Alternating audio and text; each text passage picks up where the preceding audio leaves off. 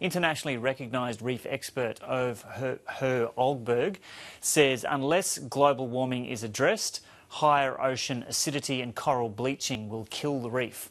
The prediction is contained in a report written by marine biologist Selina Ward at the University of Queensland. She spoke with me a short time ago. The report is essentially a summary of the literature on climate change and reefs to date. So it's not all my research, of course, it's a summary of what's known at the moment. And what are some of the key findings?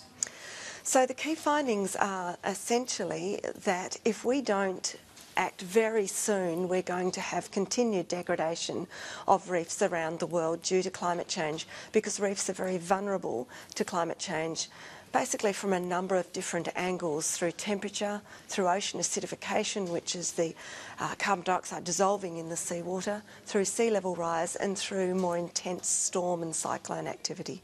From some of the previous reports, I would have thought by now that we've reached that tipping point and it's too late.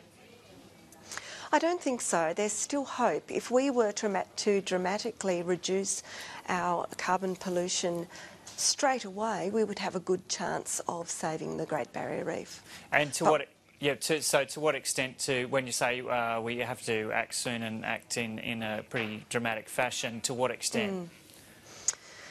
Well, it's hard to know exactly, but we certainly have to make very dramatic reductions. If we look at the IPCC reports and the different scenarios, we can see that the predictions for changes in temperature separate with those scenarios as the century goes on. So the earlier we make a big difference, the better it will be. We'll still have a lull, of course, where we'll continue to see the effects.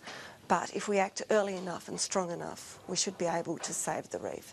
At the same time, we have to have the conditions the best we can for corals to withstand the changes of climate change, with things like very good water quality and not overfishing and that sort of thing.